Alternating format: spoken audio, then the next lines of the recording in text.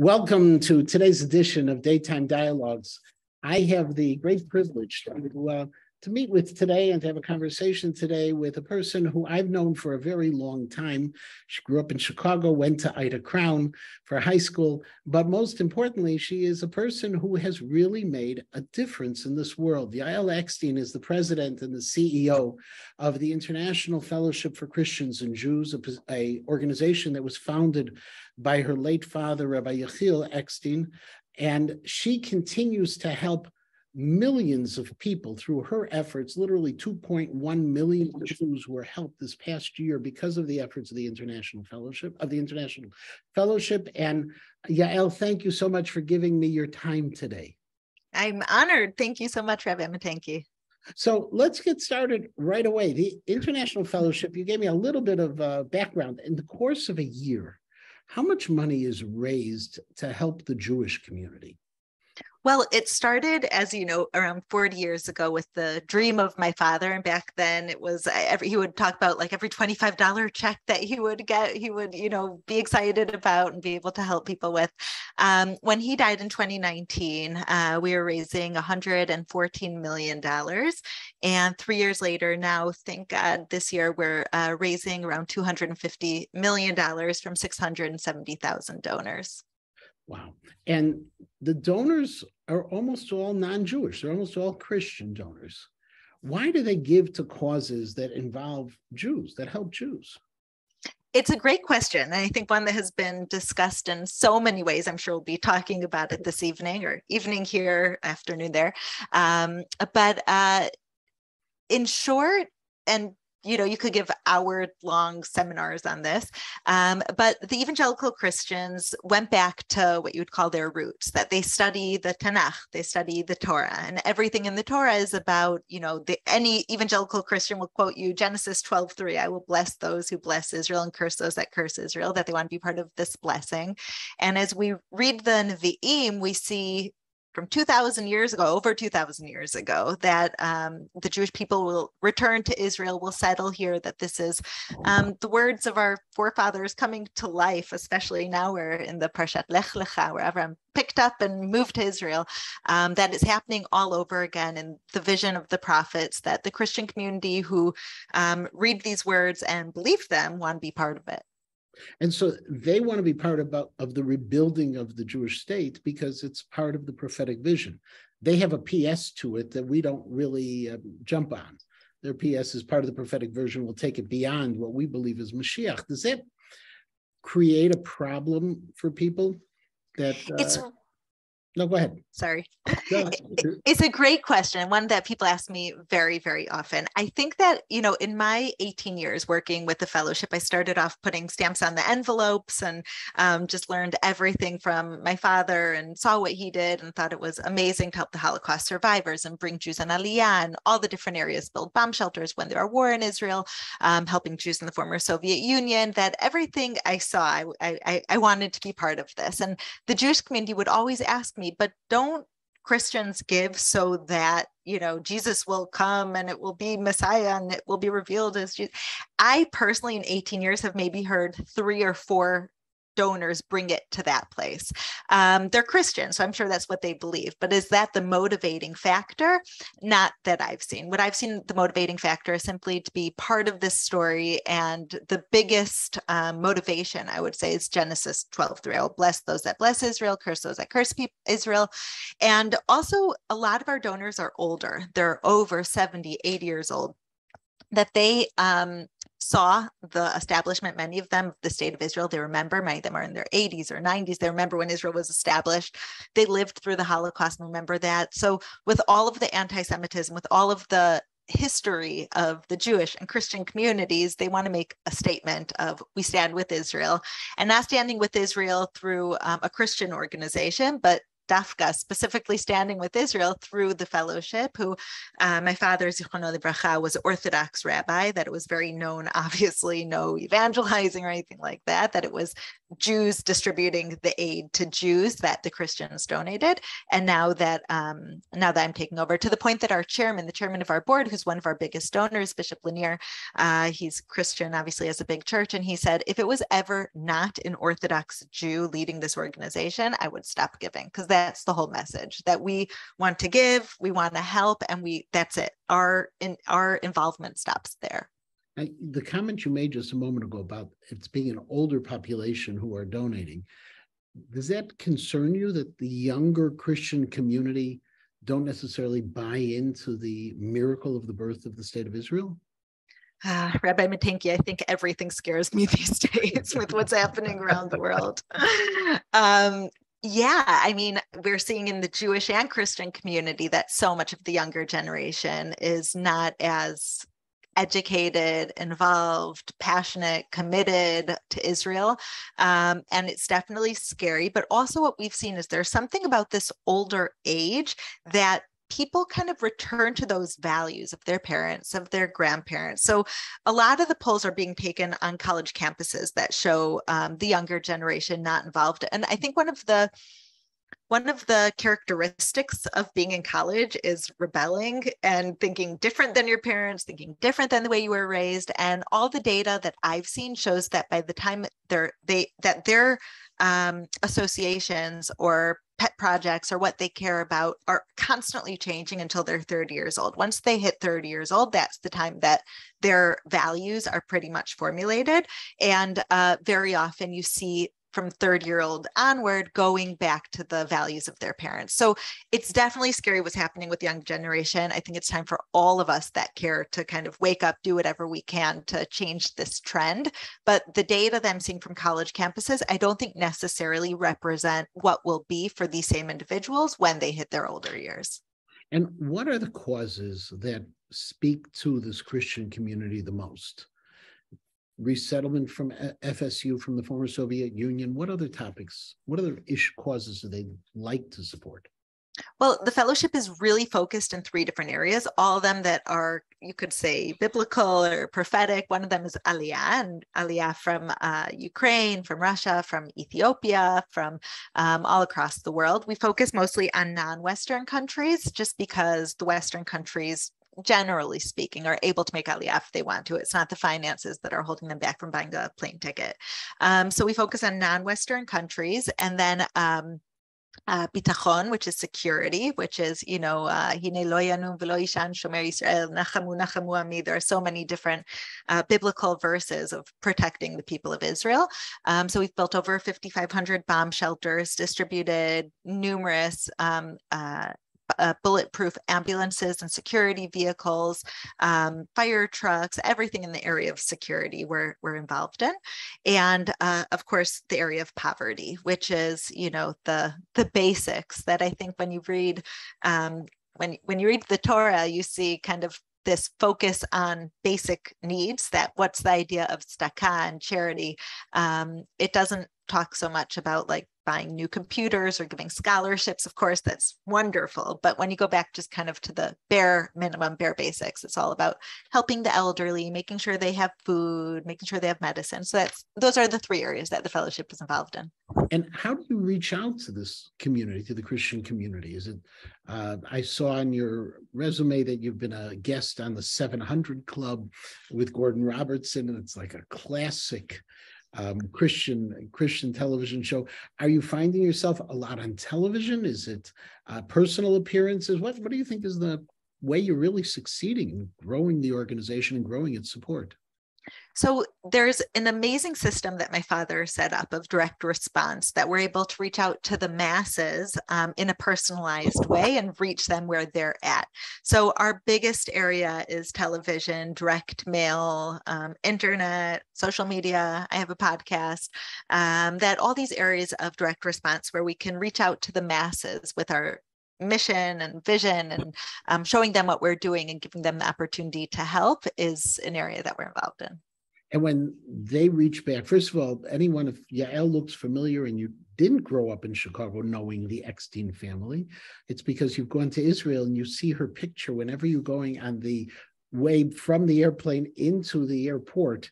There's a beautiful picture of her father waving as he's coming off the plane, and Yael is in another picture as well. The fellowship is there as soon as you walk into Israel. Do you bring the Christian donors to Israel to see what they've done, or is it more a little bit at a distance because you're dealing with simpler, less affluent people? It's a great question, and it's changed throughout the years. We used to have something called the Journey Home Tour that once a year we would bring 1 or 2 buses to Israel. Now we have a situation that was before Christian tourism was so mainstream. And now in Israel, we have around 4 million tourists to Israel a year, and around 2.2 million of them are actually Christian. And so when my father passed away, and we kind of had to refocus and see where we were going to go, what we were going to do, if we were going to survive past that first generation. One of our main focuses was staying within the area that were most needed and not moving into other areas where there are already others. And the area of Christian tourism is already so flooded, and we weren't needed. So we moved out of the area of Christian tourism, and we really just focus on these pure humanitarian tzedakah programs. But that being said, last week, for the first time in 40 years ever, we brought our US and Canada board members to Israel to tour the projects, and it was incredible. We have a board member who joined in 1985, and she's never been to Israel. And it's Orthodox yeshiva rabbi from Toronto, hand in hand with a pastor from America, Christians, Jews coming together to see the work of the fellowship on the ground. And it's something that in general, this was unique to the board coming together, because in general, what my father built, which is, very smart, very needed, and definitely continuing, is that there's no connection between our donors and the recipients. That, the donors give their funds, it's distributed by our Israel office to the recipients, and there isn't a direct connection between them. So being able to have our board members who understand, and all the red lines are obviously very clear, understanding the theology and sensitivities and of the opposite religion, Jews, Christian, it was an amazing thing just to have this group together to really tackle these difficult issues in an area in Israel that was focused only on respect and appreciation for one another. Fascinating. Now, one of the other things you mentioned to me earlier before we started was that you have offices in 4 countries, the United States, Canada, and Israel. I understand right away. But the 4th country was Korea, which I find amazing that of all the countries in the world, the other country you pick is Korea. Why Korea? Well, Korea has a very quickly growing Christian community. The truth is, there are a lot of countries that do. You could look at Brazil, which we were open and considering, but we had to really focus and see what was the most realistic in order to grow quickly. You could look at China. There are 100 million Christians in China. So there are so many areas around the world, countries and regions that are growing in Christians. And we look at that as an opportunity, like what you were talking about earlier, of this next generation that's not as engaged in Israel, it's not as involved and educated in Israel, that we really look at that as our area of expertise, of both how to engage, involve, educate, and to really focus it on this area of basic needs. So I think one of the most brilliant things my father did actually was made the organization apolitical, non-political, I should say. And so we never get involved. Our donors call us before every single election in America, for example, and say, who's the best candidate for Israel? And we say we don't get involved there. In Israel, we work with any government that's elected. We've worked with many different ones in the Ministry of Welfare and others. And so it's really just this, it used to be that Israel was a bipartisan issue, that you could say our only mission is supporting Israel and we're non-political. Today, when I say that, people are like, well, you realize what you just said is political. Standing with Israel has become political.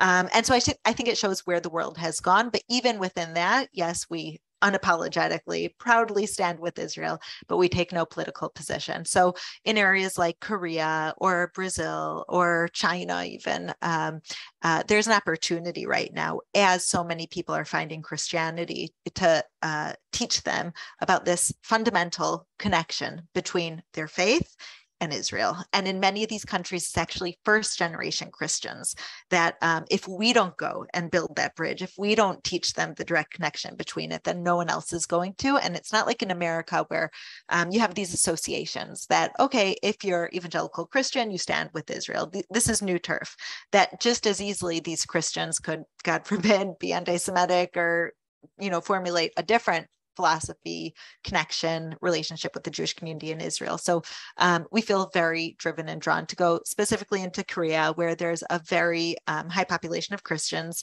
first or second generation. It's a free country, so we're able to freely work there. And people are interested. They want to know, they want to learn. So do you get a pushback from the Christian community? Why are you taking funds from the Christian community to use for the Jewish community, or is it quiet, or is it, what happens there? It's a really good question. So one of the things is that we're grassroots. So on one hand, we're huge, but on the other hand, we're grassroots. We're not working with like these mega churches or big public figures, or we're working with lots and lots, 670,000 individuals who are giving $25 a month, who are giving $40 a month to bring the food packs. And so we haven't had, I mean, there's always people, I think, maybe who have issues with everything, but nothing that's been substantial or public or anything that has gotten to me at all. You did, I remember early on, there was a lot of pushback from the Jewish community. Has that quieted down? Yeah, in a huge way, thank God. I think for a few reasons. I think that all new ideas are scary, and you have to see where they go and what are the boundaries and what are the red lines and what's going to happen with this. And especially the only thing the Jewish community knew about the Christian community was what we learned in the history books. I think it's completely legitimate that the Jewish community had their reservations. It was new and it was scary. My father built very, very clear communication, red lines, education for the Christian community of why you don't evangelize to Jews, of when they say certain things, why we find that offensive, that I think my father really led the way to bring us where we are today. And where we are today is that I think for a few reasons. One of them is political. We're not involved in the political discussion, but you see that politically Christians have been Israel's greatest friends as far as moving the embassy to USMC to Jerusalem, or recognizing the Golan Heights, or standing behind the cancellation of the Iran deal, that the Christian community has always, no matter who's been in power, just been a voice for Israel. So I think the Jewish community recognizes that. The second thing is I think the fellowship now, like we said, all new ideas are scary because you don't know where it's going to be. You don't know where it's going to go. But by now we have 40 years of history that you could look and say, obviously there's never been one situation of evangelizing. We draw very clear boundaries between our donors and recipients. And actually we've led to this area of education and engaging Christians on Israel that's manifested in politically standing with Israel, even if we're not directly involved, or tourism to Israel, even if we're not directly doing tourism. And so I think it's become a lot less scary to the Jewish community, and to the point where I don't think there's any organization or Israeli business that's not targeting the Christian community to try to engage them. I still remember when the Jewish Agency gave the fellowship a seat at the table because of all of the work that was being done, which was at the time somewhat unusual. You were the first organization of that nature that received a seat at the table on the Board of Governors of the Jewish Agency. Have there been other formal parts of the Israeli community that have also welcomed you in as a formal member? Well, the truth is, I feel, I think a lot of times when people experience criticism and hardship. My father was brought to the Beit Din. He was almost put in cherem. I mean, he was, studying Daf Yomi every morning, and an Orthodox rabbi was smicha from Rav Soloveitchik. And so I think that sat in a very deep part of him, even after he succeeded and gained, that seat at the table and the respect of the religious community. I'm in a really privileged position that I'm not starting anything from new. I'm continuing something strong that my father built.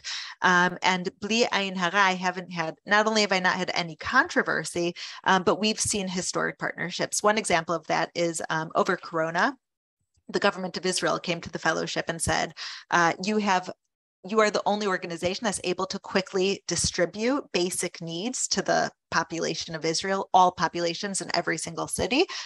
Could we give you a grant and you'll distribute it? So basically the government had, the Ministry of Welfare had the budget. They were able to allocate the budget, but they weren't able to quickly distribute not just the money, like grants to people, but a single mother who needs a refrigerator that it broke. The government doesn't have a process in order to quickly do that. Or an elderly couple or single person whose electricity is about to get shut off to pay their electricity bill.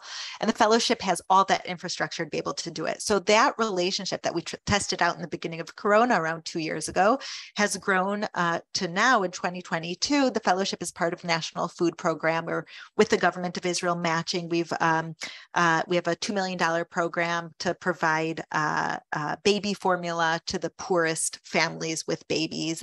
Over 30,000 families who receive food packages and food aid. There's no food stamps in Israel. So this is the first national food program, together with Kolel Chabad, Leket, Latet, and some others. And as far as the basic needs program, it grew so much that this year we signed a 3-year contract with the government that the government of Israel is giving the fellowship 40 million shekel a year to distribute in the form of basic needs in every single city in Israel, in order to provide, that broken fridge, new fridge to the single mother, electricity to the elderly couple, or a new bed to a child who's broke, to the new olim. So in every single city in Israel now, Bedouin, Druze, Arab, Jewish, Haredi, all of them, the fellowship is distributing basic needs on behalf of the government of Israel. You must have a tremendous infrastructure with people on the ground. How many people are on the ground in Israel distributing the support? So last year, we helped over 2.1 million Jewish people in Israel, former Soviet Union, and around the world. And we have a staff of 70 people. So we very much believe in both technology and also partnership. So we work with the infrastructure that's already set up on the ground. So the municipal social workers are our partners. They're already there. They have all the information. They know the people who are struggling. They know the single mother whose refrigerator broke. They're there on behalf of the government. They have all the data that they need in order to confirm that this family really is the family that's most in need for this product. They go and visit. And then the fellowship has a system that they're able to apply, put in the information, give us all of the kind of required details. And within 24 to 48 hours, that family will receive not the money, but the actual product that they need. So we distribute over 3,000 products to the poorest families a week. And it's all through 70 staff members who work on amazing technology in this area of partnership. And I'm not sure you're going to be comfortable with this, so I apologize even for the... I love those questions. Yes, but you're a woman who's a CEO of a major corporation. Are there other women in roles such as yours within the Jewish world who do such amazing things? That's not an uncomfortable question. That's thank you. People ask me all the time, what's it like being a woman in an executive position? Have you faced, hardships and being, and not only am I a woman, I'm under 40, I'm young. And the truth is, for me, the biggest challenge hasn't been that I'm a woman. It's been kind of the blessing and the challenge of that Eckstein name, that for a long time I felt like people said, oh, she got this position because she's Reb Eckstein's daughter. She got this position, she moved to it. And I know as we're burying my father, when he suddenly died 3.5 years ago, there were many organizations who were meeting at, even before he was buried, trying to figure out how are we going to take over the work of the fellowship? How are we taking over the donors? And so I think it's more because people didn't think that I was capable but rather I was just my father's daughter. So I came into this position. I've never felt anything in being a woman, any difference or treated differently. And if there are other women in senior executive positions of large organizations, I'm going, yes, JDC, Ariel Zwang. So there is, and saying that it's not difficult and not in the Christian community, is there any kind of concern of a woman getting up? Obviously in segments of the Jewish community, it would be, there is sometimes they say, we don't want a woman giving the speech. Do you find that sometimes in the Christian community? I think maybe that's one area it's a little bit easier in the Christian community. but no, I think a lot of times everyone has their own individual experiences and challenges and things that they've experienced in life that lead to their worldview.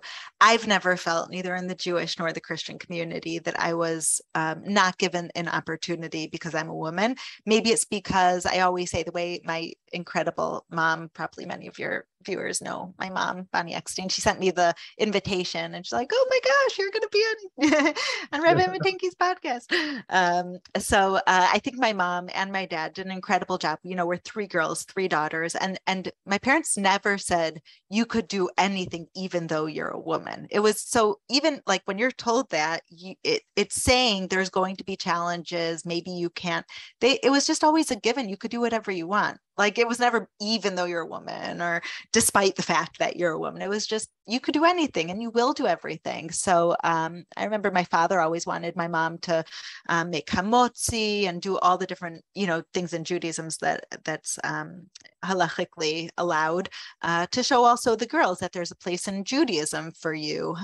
So I think maybe it's because I wasn't raised with that idea that I won't succeed or I will have challenges in being a woman. Maybe it's because I never had that instilled in me that I just don't see it. And so I was able to blaze through any of the challenges that would have otherwise existed. And what's the next thing on the horizon for the fellowship? You have grown it almost double in size since you've taken over. Do you just see it following the same path, or do you see new things that are going to develop? I always want to be on a trajectory of growth. Bezrat Hashem, according to our strategic plans, by 2024, we hope to hit 300 million donors, and $300 million and around 900,000 donors. I think what we're doing is more than the money, and is more than the programs, and is more than the people that we're helping. I think we're this grassroots voice of uniting Christians from all different political spheres to say, we stand with Israel. It doesn't matter if you're Republican, if you're Democrat, if you're conservative. What the fellowship's voice is we stand with Israel. We want to protect Israel. We believe Israel has a right to exist. And maybe we're the only platform right now that's able to express that voice without having some political agenda connected to it.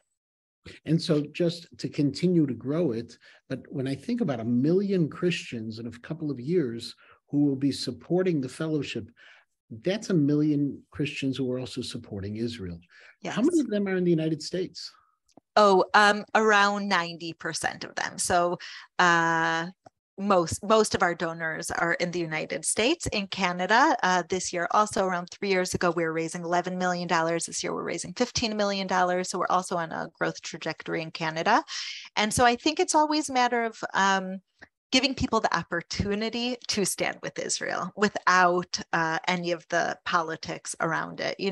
I think one of the biggest mistakes maybe that the Hasbara of Israel has made is that we try to get people to stand with Israel because we are democratic, because we're free, because we have the most righteous army and soldiers that operate according to the highest values. And I agree with all that. But the problem is, the second then a soldier makes a mistake, or the second we're not as free, or the second there is issue between the Jews and the Palestinians, suddenly that opens up the question, does Israel have a right to exist? That I think the platform for support for Israel for Christians and Jews alike is a spiritual platform. And then, of course, we have to be free and democratic. We have to be free for all. We have to give equality to all of Israel's citizens, where over 20% of our citizens are minority. We have to try to make peace with our neighbors and treat them justly, even during times of war. But that's not our reason for existing. Our reason for existing is because this is our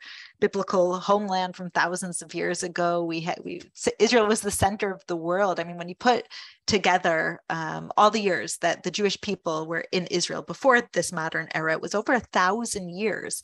And then you look at America. How old is America? 500 and... Oh, no, way down. Way down even. Yes. Okay. So I'm definitely not an American history expert, but just to kind of put in context of how long the Jewish people were here between the first temple and the second temple. And so I think that the context of standing with Israel for Jews and Christians alike has to be this spiritual connection to the land, whether you're identify as religious, Orthodox, ultra-Orthodox, secular. I think this idea of a spiritual connection to the land is something that's critical in the narrative and definitely in educating the next generation of Christians. Yael, you've done an amazing job. It's hard to imagine that the young lady I knew in high school has so very much. But you have, and you continue to do so. We're very proud of the things you've done, and we wish you only the greatest of success. And as you can tell, our time is up. And so I just thank you for this half hour. It was enlightening and enjoyable, and I wish you the best. And I continue to hope that you will succeed, do great things, and that you give a lot of nachas as well to your mother, who we cherish, and to the memory of your father, Zal. Thank you so much for being part of this show today. Thank you so much, Rebbe, and thank you. Bye-bye.